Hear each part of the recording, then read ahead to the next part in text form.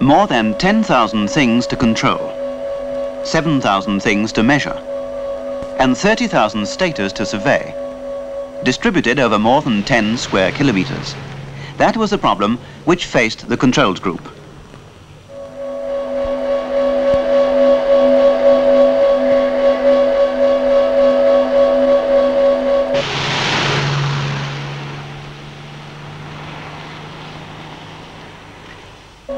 Some of these things are distributed round the ring tunnel, such as vacuum pumps, beam monitors, and magnets. Other things to be controlled are in the various auxiliary buildings on the surface.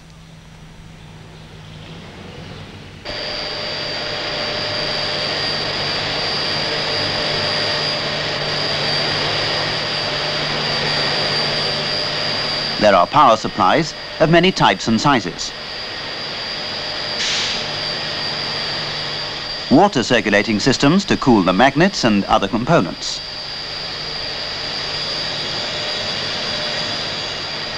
And radio frequency amplifiers that supply the power to accelerate the protons.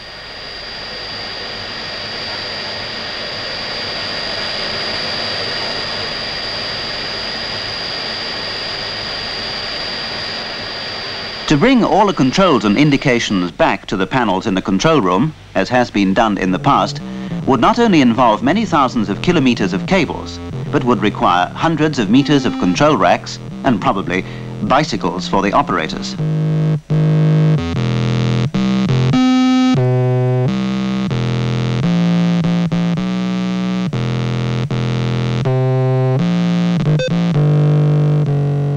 To avoid such a situation and to allow the operator to control the machine from a desk, it must be possible to connect any part of the equipment to a few controls and indicating devices according to the action that is to be carried out.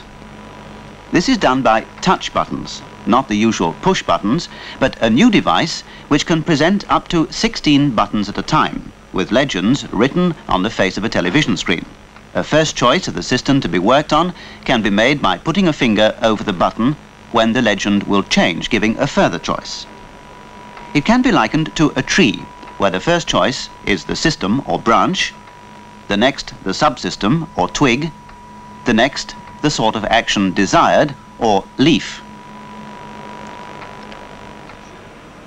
At the leaf stage, all the conditions are set up to do the specified job. The operator may be given a list of things he can control, from which he can make a choice using the ball to move a cursor, and then use the knob to change the setting at some distant device.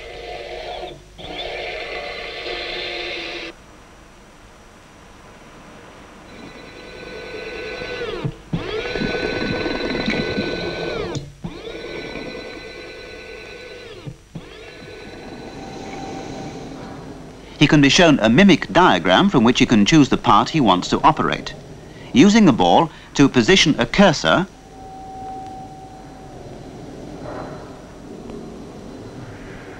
and then perform the required action by touching a series of buttons.